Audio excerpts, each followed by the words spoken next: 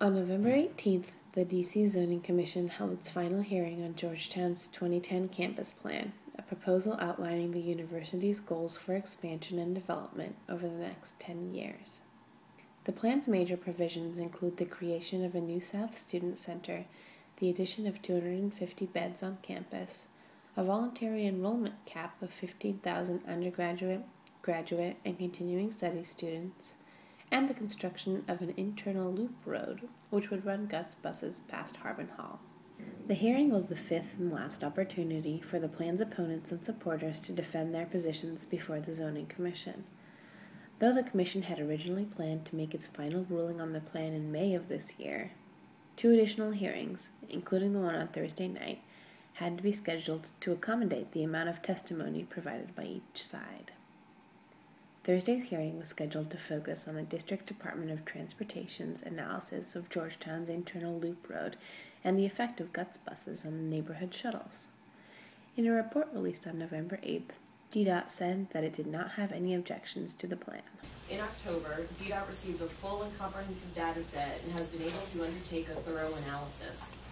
Based on that analysis, DDOT is able to offer strategies that will mitigate adverse transportation impacts.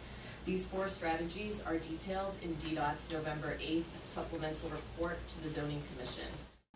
But debate at the hearing encompassed more than transportation.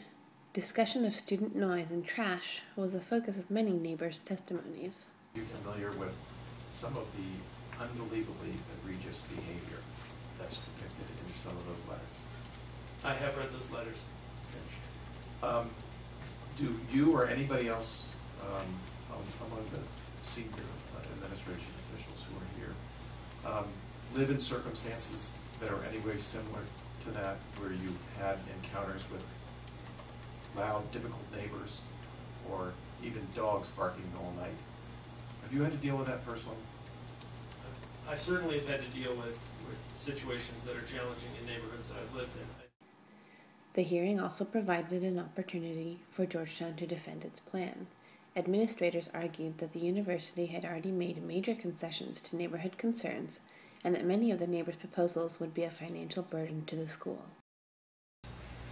In a small number of cases, students do make repeat violations, and we take this very seriously. For these few students, Georgetown now moves more quickly to severe sanctions for repeat violations. Those include our notification of parents and of academic deans.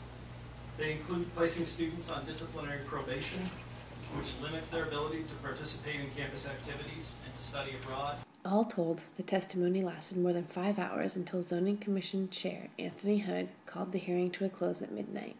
The Commission will reconvene on February 9th to make its final ruling.